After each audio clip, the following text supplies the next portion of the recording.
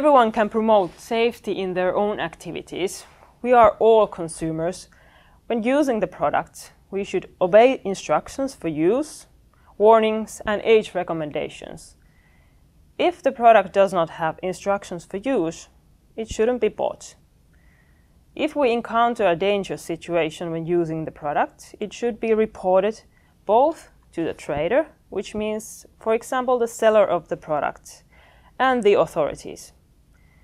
You can use the form in Tukes website for reporting a product that is dangerous or has a safety defect, as well as any dangerous situation or near miss caused by the product. All products that find their way to consumers must be safe. In order to achieve this, traders should obey laws, regulations, guidelines and good practice. Continuous quality control and product development, which includes also the testing of the product safety, is important. Dangerous situations should be reported both to authorities and consumers.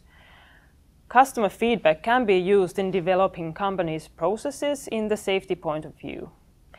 Traders should also take into account the traceability issues of the product. Companies can also utilize the information available on the dangerous products when, for example, planning their future purchases.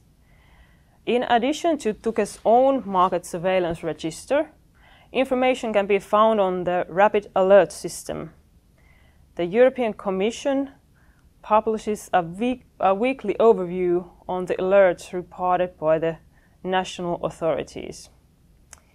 These include information on the dangerous products found, the risk identified, and the measures taken in the notifying country in order to prevent or restrict their marketing or use. In addition, the Global Recalls portal provides information on the product recalls issued around the world.